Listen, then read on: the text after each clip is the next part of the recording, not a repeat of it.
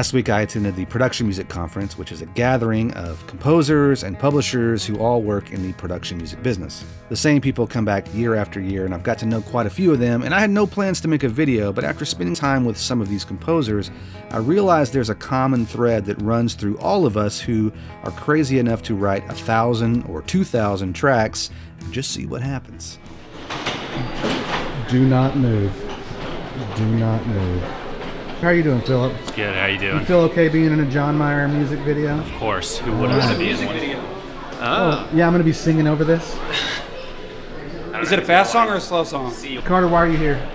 To hang out with you. This was the biggest conference yet. Plenty of panels discussing all topics related to production music. Lots of AI discussions. I know. I enjoy the panels, but it's really about the people that I meet and catch up with year after year after year. I recognize so many faces. However, I did meet a new face this year. His name was Jelle Ditmar, and he just won a Mark Award, which is kind of like the Grammys, I guess, for the Production Music Association. My name is Jelle Ditmar, and I'm a composer from the Netherlands, located in Emmeloord, which is a small town that no one here ever heard of. The track that we submitted was basically made with 80% of live instruments.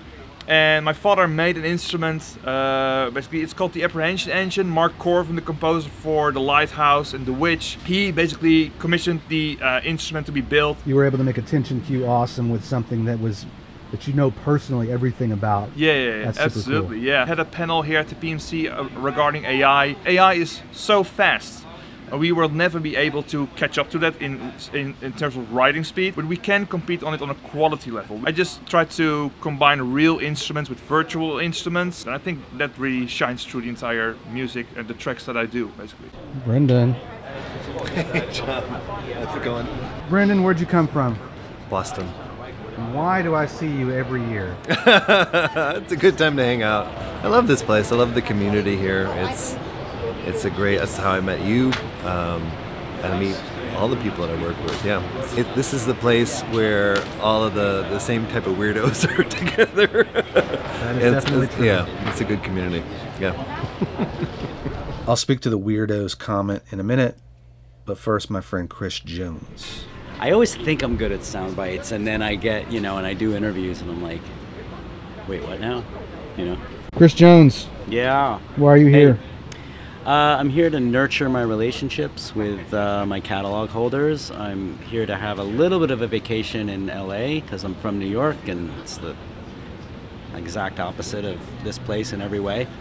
You're one of those people that I'm glad to see, and I'm showing up and proving I'm alive to everybody. How long have you been in this business? I got my start in 1999, wow, working for Video Helper. I was their senior producer from 2000 to 2008. They are like family to me, and seriously, there isn't a day that doesn't go by that I don't express gratitude for calling them. It takes a little something different to do this type of work. I think it's really important to develop a style in this business. I see a lot of guys creating things that sound exactly like something else, something they heard on television, and immediately thinking it has value. But I made a decision long ago that if I wasn't making music that I wanted to hear, I'm in it for the wrong reasons, and I had to start there. I generally don't overwork things. I come from an improvisational avant-garde background, so I commit to things pretty quickly. I'm sort of a volume guy too. It's like, I take more cues from like visual art. I create something, it's abstract, I know how to organize it, and if that isn't satisfying, I go make another one. And do that every day.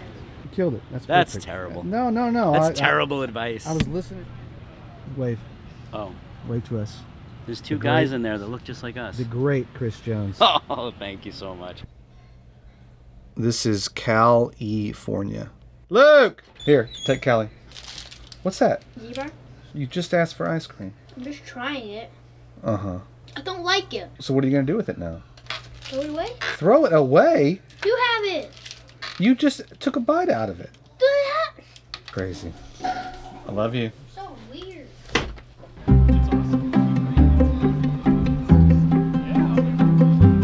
State your name. Jonathan Still. How many tracks have you written, Jonathan?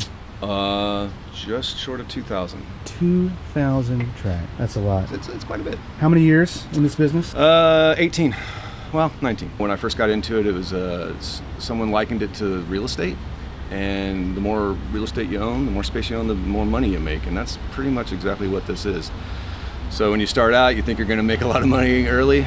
It's just not the way that's going to go.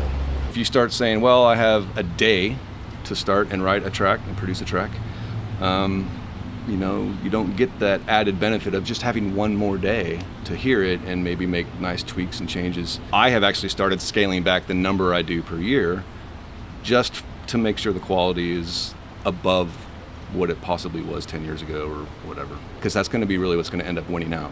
The quality is going to win out. 2,000. I thought I have a lot, and I have like 900 and something. I love this conference. It's expensive. It's in the thousands when it's all said and done, when it comes to hotel rooms, admission to the conference, travel to and from the conference. A lot of people live in LA, but I certainly don't. Nothing's cheap anymore, but LA is certainly not cheap. And I hate that that excludes certain people. It also shows a bit of a commitment for those who are there, because I know what everybody who showed up had to do to get to LA. Austin, come here. In the light, right here. You are from? I'm from Nashville. Nashville, Tennessee. Yep. How many PMCs have you been to? 3. Best part about it? The people, man. Why do you keep coming back every year? The people. It's where all the publishers, the composers get together. I also know what every composer has to do to be in this business. You know, Jonathan talked about his 2,000 tracks. You don't just sit down and decide, oh, I want to make a lot of money in the production music business and I'm going to write 2,000 tracks and it's going to be awesome. You don't make any money for a long time, especially if most of the deals that you take are percentage back in. It was 3 or 4 years before I made anything, and I remember one day just laughing to myself when I got a statement that was nothing, thinking, if I ever make any money at all in this business, I'm going to be able to speak with authority to people and say, look, this is how it works. Now, talking about AI, are we in trouble? Absolutely. Everybody on the planet is in trouble. But think about this for a second. I don't know if this gets discussed enough. I certainly don't hear it much. But when you're writing music, if you've written a lot of music, you know when you're writing something, and maybe it is asked for and is useful, but you know when you're writing something and you're using the tools that are readily available, even if you're not just ripping stuff off or pressing one key and having all kinds of sounds happen, you know when you're playing something that a simple computer program or algorithm could replicate easy.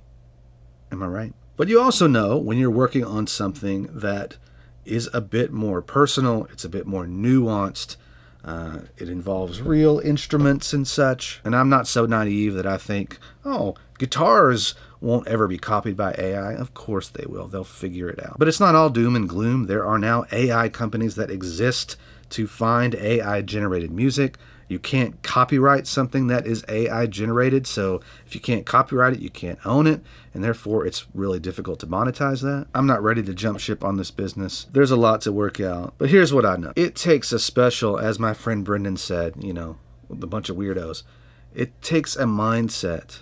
For me, the two things that I've spent the most time in the past 15 years are production music, tracks, and YouTube videos. And both of those require a ridiculous amount of time and effort, and you just kind of hope that eventually something will work out.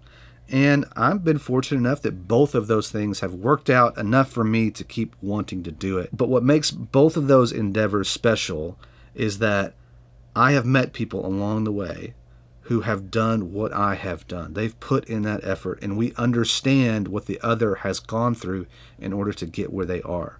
And through the process, you learn more about the business, and a lot of people pivot along the way because new opportunities happen, because other people give them opportunities, because they know what was required for that person to get where they are. And I know that there's a shared respect between all of us that if we all have to pivot and we have to do something else, well, a lot of the people I met along the way in this weird business are the ones that I want to help figure out what the next thing is. There's no good way to talk about this AI stuff. You're either doom and gloom or you are the eternal optimist who's clueless. But all I know is that when I come home from that conference every year, I am always so energized and my heart is full.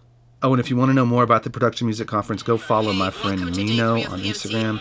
She did such a great job capturing videos of all the people, most of which I didn't meet because there were so many. She also at one point told me, John, your energy is bad right now. She was nicer than that, the way she said it. And she suggested that I go outside and take in the sun and refresh. And she was right, I did. And I got my energy back. Thanks, Nino. Talk soon. Thank you, PMC. Bene, siamo al giorno numero 3 di PMC. Un saluto a tutti gli amici della PMC. PMC has been amazing. PMC, gracias por todo. John Mayer, and I am ready to get on a plane and go home and see my kids and family. However, I'm glad that I met people and reconnected with the likes of Nino.